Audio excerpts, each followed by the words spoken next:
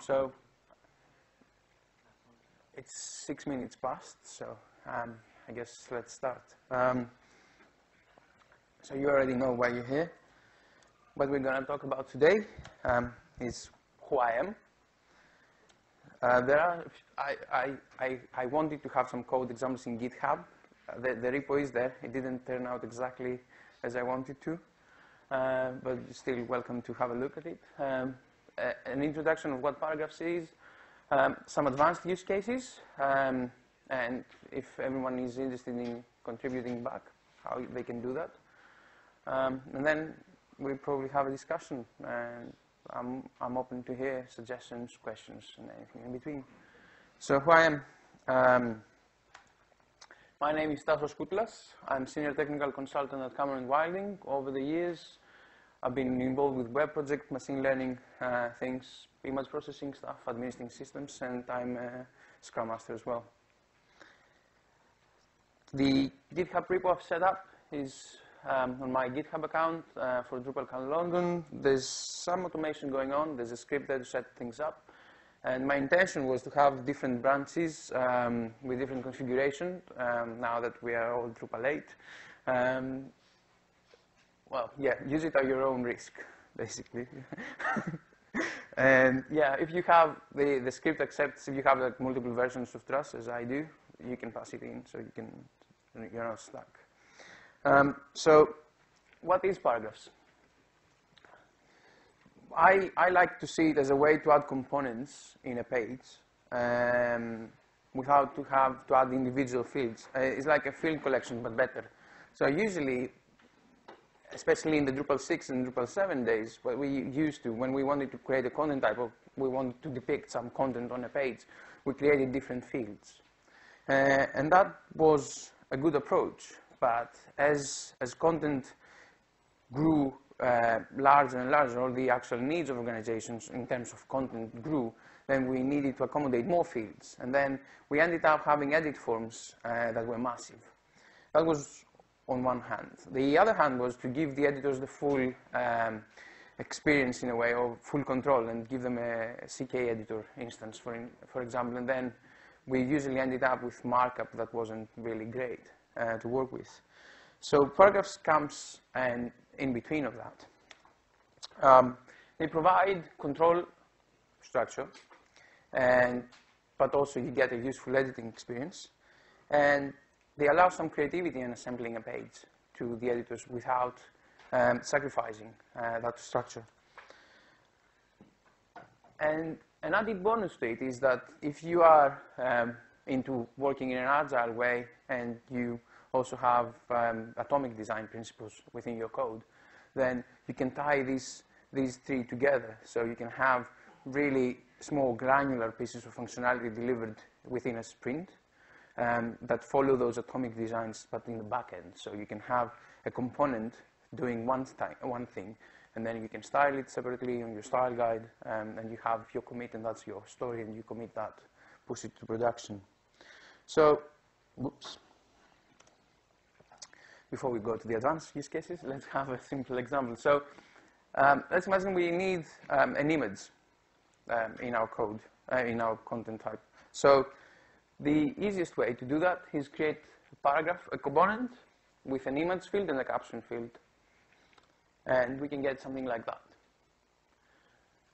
So that is within a node, and that is a paragraph type, or I usually refer it as component in my talk. So you can add as many of these components as you like. So if you want multiple images, you can add more.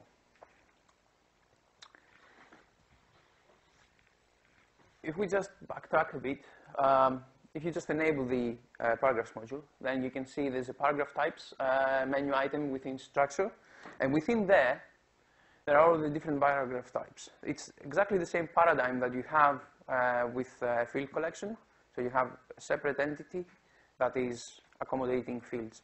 The main difference I see is field collection is always the same set of fields, whereas paragraph types is different fields. So you can have any of these and you can add your own. And by adding your own, you go through the same process of creating, adding fields to a node. So if we put that together at a node level, then we have our title up there. There's down here a drop-down menu that has all the paragraph types that we have, all the components that we can add to the page, and then we can select components. In this particular example, we have an image component, and then we have a text component. So that part, and they are draggable between them. So you can switch the order of them and do whatever you want with them. So essentially what you end up with is a way to display an image to a page, a caption of that image, and then a way to display some text.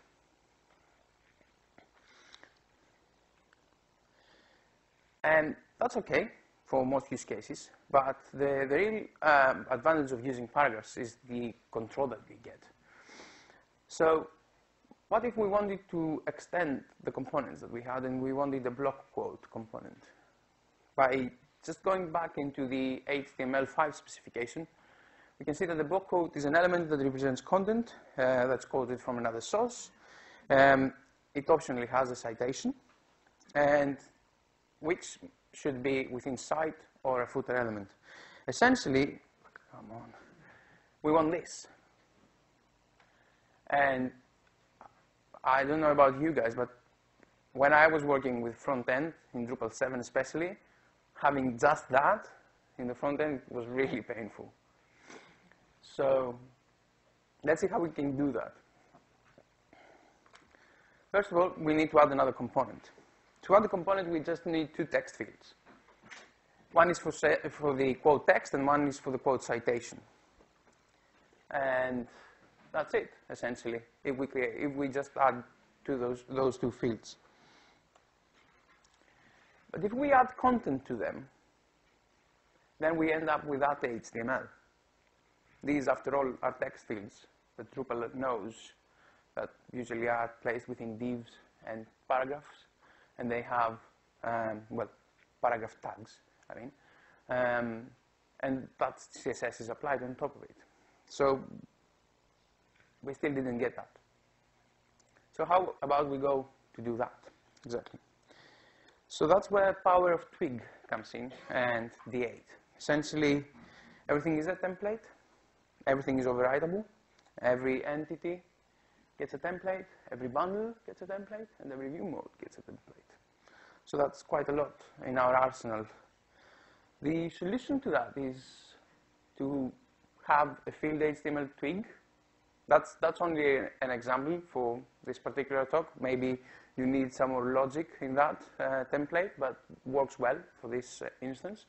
So you just list out the content of a field, and then you create a paragraph block quote HTML twig template with exactly the HTML that you want, and you rebuild your theme cache, then you get this, which is much better from an HTML5 perspective. So where does that lead, essentially? That leads to us having full control over what the HTML generated is, and also create really rich experiences with it. So we have a way to create exactly the HTML we want, while giving the editors the power to add any component they want. And we do that within one single content type. So essentially, we can use one content type, or many, depending on the use case, but the simplest form is use one content type, and you can create all those different HTML structures within your pages. And that's where the real power is. In this particular example, you can see that there's a title, there's a hero image, there are several subtitles within, and text and images that they are full, and block quotes and text with images on the side. And that's quite complicated, but you can get that from just one single content type, as you can get just the title and the piece of text for a press release. You can get that, or you can also get a landing page. And I think that's where the power of paragraphs lie. So just to summarize that up, you can compartmentalize your code You can follow atomic design principles, but on your back end. And that works really well when you work in agile projects to align front-end guys with back-end guys. You can reuse your components, obviously. So when you have a paragraph component within, a paragraph field within a content type, and you create another content type with a paragraph field in it, then you can reuse, you can choose and reuse your components in there. So essentially, you create once and you can use in multiple times. And you have way better control on the accessibility of the page that you're creating. And you follow standards, you can follow conventions. Essentially, you have full control of the HTML and the markup that's produced. And I think that sums up the introduction. If we leave it at that, we get to a point where we have really nice content on the page, but nothing more than that. So the second trick that ties really well with view modes is linking content between different parts of your site. So there are two ways of linking content. One is manual, which you can do that with entity references, and the other is automatic, that you can do under certain criteria or contextual filters or filters in general through views. So I'll talk briefly about these two as well. There are some challenges ahead for paragraphs and how we can do that, but there are some solutions already in place. So at the node level, there's entity references, so you can reference other content, and at the site level, there are views. The nice thing to remember and to keep in the back of your mind is that views are entities in Drupal 8. They're not content entities, but they are entities. So what if we had a related content widget, just as another paragraph type, as another component within our paragraphs? That can look like that, and you can link content. That is a manual procedure. But essentially, if you want to create something really simple, you can have a site that needs a landing page with a few onwards journeys, and a content page that they can accommodate text, images, and some fancy slideshows. Essentially, you can do all that within one content type. So if you have that use case, usually an entity reference renders as a link by default in Drupal. And that's the case in both Drupal 7 and Drupal 8. That's the HTML that's produced. So that doesn't really look good for a particular landing page, so we need something more. That comes from the field formatter. The field formatter can have a rendered entity, and where the really nice trick comes, when you have that rendered entity, you can reference specific view mode. And as such, specific view mode gets its own template. So essentially, you control that HTML too. And you can get really granular. Well, I'll move on. The second is views.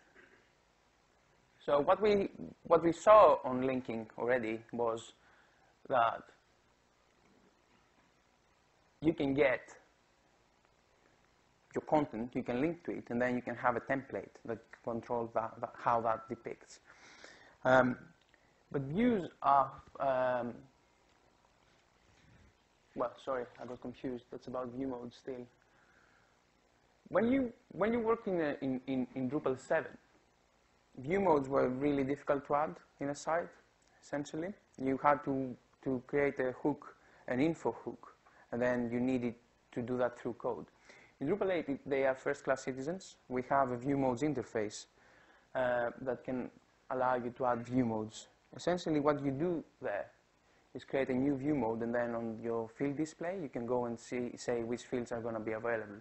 When you do that, then you can create a template, and those fields are there, and you can use it within your HTML structure. So essentially, paragraphs, entity references, and view modes are best friends forever. You can manually link content and create widgets. You can replicate your markup that you want and you wish. And you can create reusable facets of the data. But if we move on from that, we need automatic ways. I mean, it's nice to have a small single site that you can link content between, but usually that leaves a large part of Drupal sites out of the equation because lots of us use taxonomies to create different linking strategies and then use views to use that linking strategy within pages. So, as I said before, views are entities in D8. They are not content entities, though. So there's no display format at the moment that you can render a view. I was searching about that, and there's the views field formatter module. It's not a perfect solution, but it's good enough if somebody wants to start with it. And what that does is you can create an entity reference field that references a view. And then on your formatter, you can have a view. And then there's a drop-down menu that you can control. You can select any view from the system. What that essentially does is a small hack. You create a field, and then you say that the formatter is a view. And then you have all the views that are available in your system, and you say, please render this specific view. Well, actually, you have all the displays from the views available in your system. So essentially, you render a display on that field. There are several. So if you reference content there, you can have the content ID, the node ID passed to the view and stuff. So you can do. You can use it in a relation. But then again, it's still a simplified way to create that automatic linking. So that's how it looks in the node.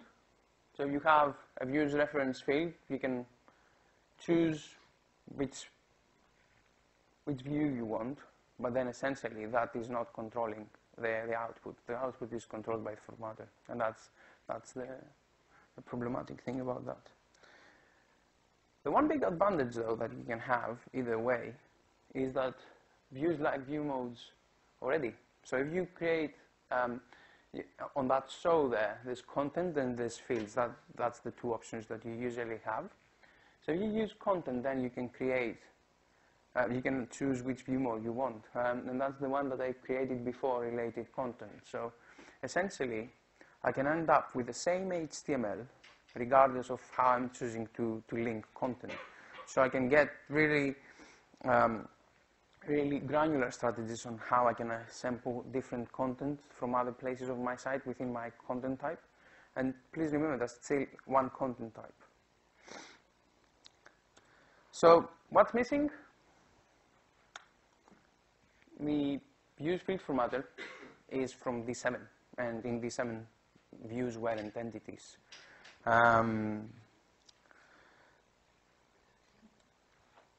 So you list all the available displays that you have, you pick one, and you stick with it. So essentially, you want to add different views in your system, you need many different fields. So the next thing is, I mean, now we have an entity reference field that can reference a view. It would be nice to get that view, and then on your cog item, or on your cog icon, you can say, okay, I know which view is that. Which display would you like rendered in this place? And that's essentially where we want to go with this. It's not there yet. But there was a slide about contribution, guys, so, you know. So, just to see how that can materialize in production, please bear in mind that this is a D7 site. Let's see how a hero image paragraph can render. That's a hero image paragraph. An editor can go into that site, add the title, say I want a hero image, and there it is. I want some text with an image on the side and some text, and that's there. Or I want the subtitle. And if I can backtrack for a second, that subtitle creates that little widget there. Or I want to create a reference content widget with a subtitle, and that's other pieces, and that's a specific view mode from another content type that is referenced there.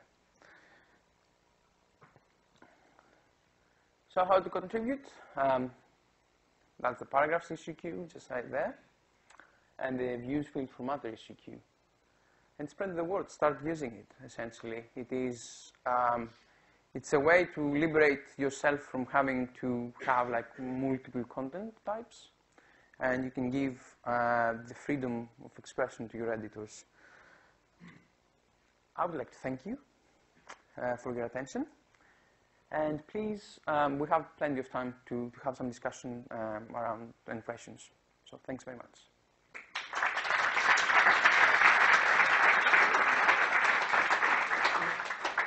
Could you put up the link to these slides? One of the first ones. The slides? Yeah. But it's the... It's your GitHub or something. Yeah. Well, where is it?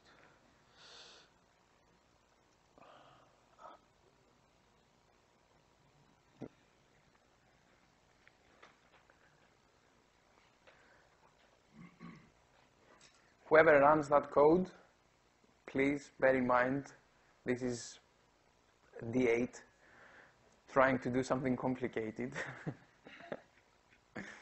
paragraphs are available for Drupal 7? They are, yeah. Please. Could you give us an example of what it looks like to the editor when you use paragraphs? So the best I can do is this one. Well, give me a minute.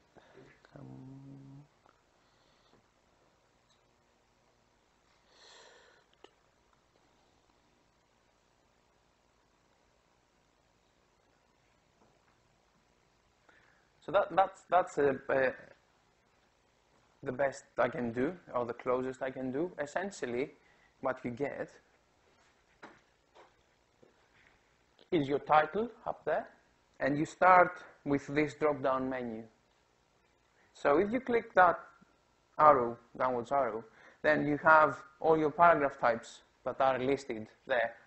And once you click on one, then you have one component added. So there's a slight line here that separates these two. So but essentially, you see there are two here. So you get that. So essentially, you can add as many of these blocks as you want.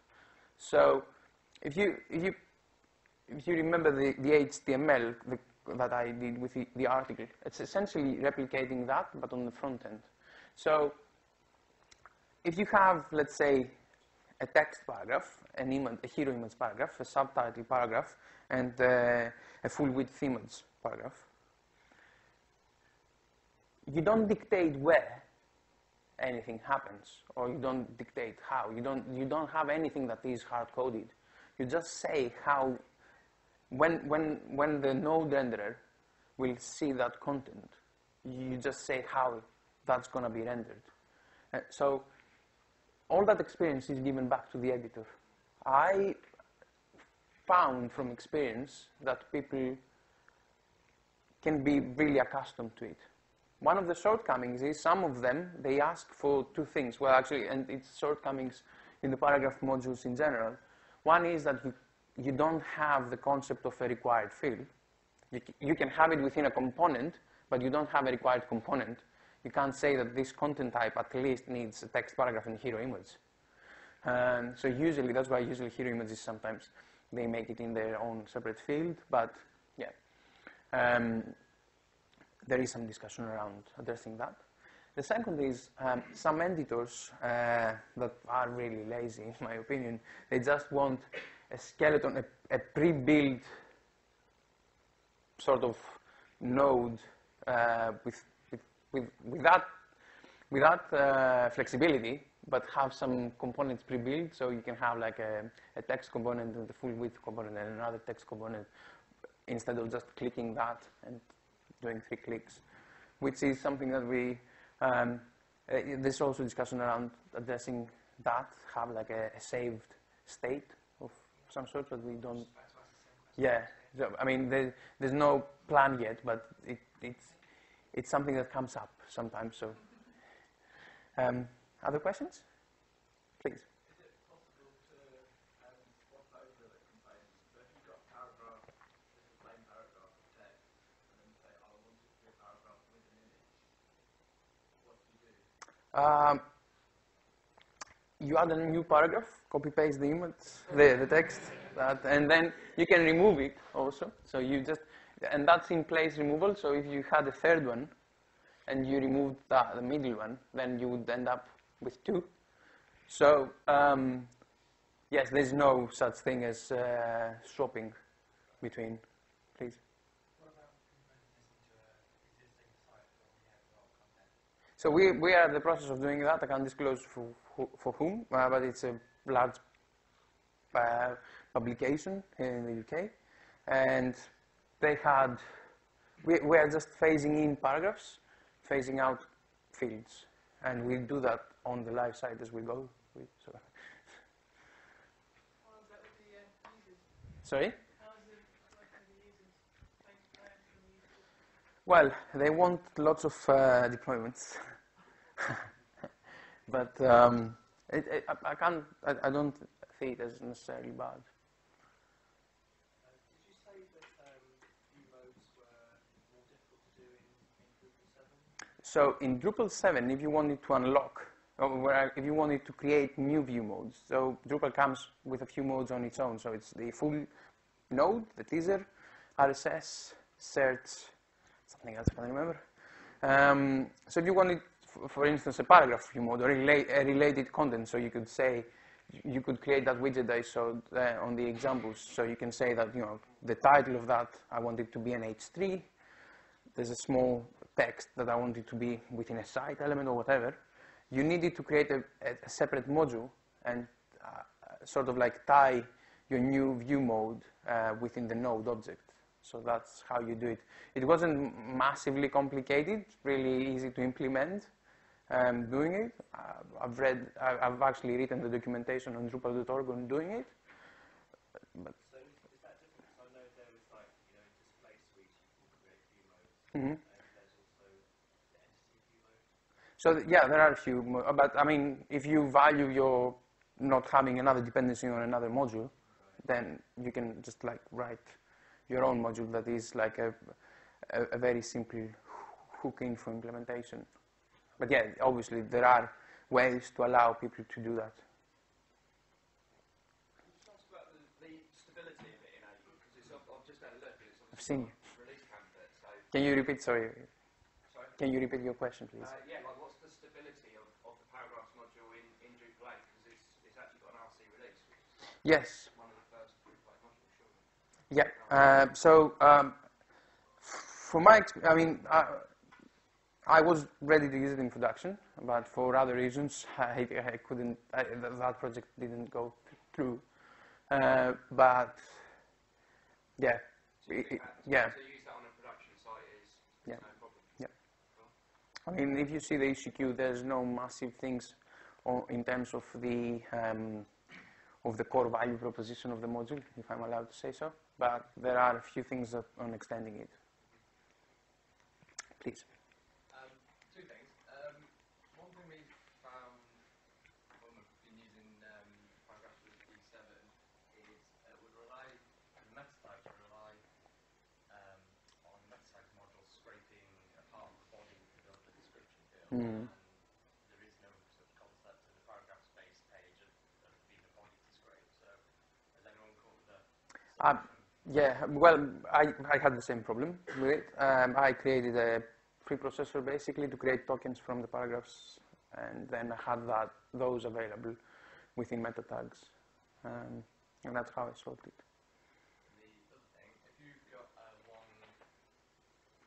one body, a big pile of textual paragraphs, and you do want those images sort of peppered throughout like you might in a news piece, is the only way to do that is to break that body into multiple text areas? Yeah. Yeah. Yes. Yeah. The only short answer is yes. I can see. Well, they have been suggested other methods of going at rich web content, and I can't remember the name, but the guy that does the Drupalize Me videos, Jeff Eaton. So he had a DrupalCon presentation last year in the US, where he explained another strategy of creating tokens within your blob of text, and then have preprocessor substitute content for that. It sounds a great idea, but I have tried to do something similar like long ago in D6, and what I found out from that approach then, which I think still very much applies now, is that you don't keep the semantics of your data. So if you want to port that into something else, then you don't have the semantic information. So, well, there is no easy answer to it. I think by having it separate, though, it might be a little bit more labor work, but then you have some of the benefits of creating, when you need to port that into another system, export it in a way or port it in another Drupal version, then you can have a very easy way to do that. And I think that's more important in some situations. Anyone else? Please? Have you encountered any problems with performance in the backend, like when editing? No. I mean, the performance issues from the back end. Client side. Sorry? On the client side. Yeah, I mean, essentially is how many text fields you're going to load with CK editor instances. That's the only problem I see. We haven't had that. Yeah, we had some like massive pages. How did you solve it? We are looking into like vertical tabs interface, which is loading forms via Ajax. I think yeah, probably that. Yeah, I think probably that's the best way to go at it. Yeah, separating them out and then loading them on demand. Because essentially, if you do that, then everything is loaded at the same time.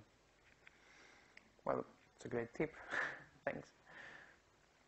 I was just going to ask about, you mentioned on the description you're going to mention about CMI with paragraphs and deployments.